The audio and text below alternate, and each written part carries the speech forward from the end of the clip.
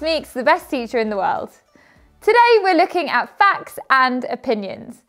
This is a bit trickier than it seems, but I can give you some helpful tips to make sure you can tell them apart. Firstly, am I really the best teacher in the world? I just told you I was, didn't I?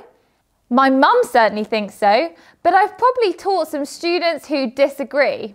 You know who you are. I just stated an opinion as if it were a fact. Sneaky. What is an opinion? It's something unproven or unprovable. For example, Marmite is delicious. Some of you will totally back me on this and others will be thinking, yuck, you are nuts. Even if I said it like a fact, it's really an opinion. What about this then? Marmite costs £2.70 at my local supermarket. That's a fact. Well, it might cost £3.20 or £1.80 tomorrow. However, I can check the price online or visit the store and check the cost. So it's provable and the majority of people will agree. There are always a few people who dispute facts. And sometimes we learn that our facts are wrong. But don't let that confuse you.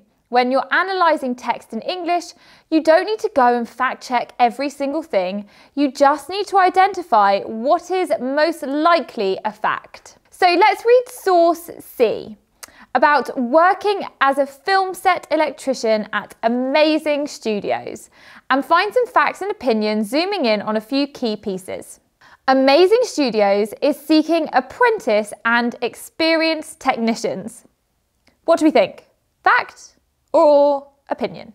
Seems to me like a fact. They're advertising for new electricians to join them, so it makes sense. We employ more than 2,400 electricians. Statistics and numbers like this are treated as facts in your English paper. This is also really specific, so seems like a fact. It's not an opinion because it can be checked. About 40% of our work is on location around the world. Again, this is a specific statistic, so we should treat it as a fact. If it said something like, our workers give 110%, then it wouldn't be a fact because it's just an exaggeration, so you're not supposed to take that seriously. There's plenty of exciting travel too.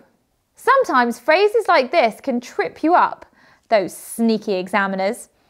This phrase contains both a fact and an opinion. The fact is there's plenty of travel to do. The opinion is that the travel is exciting. If you come across something like this in the exam and aren't sure, you can always look for better examples. Amazing Studios is a brilliant place to work where everyone feels welcome. Well, this is definitely an opinion. There's probably someone there who doesn't like their job or doesn't feel welcome, even if most people do. Words like good, bad, exciting, boring, best and worst are always mostly opinions.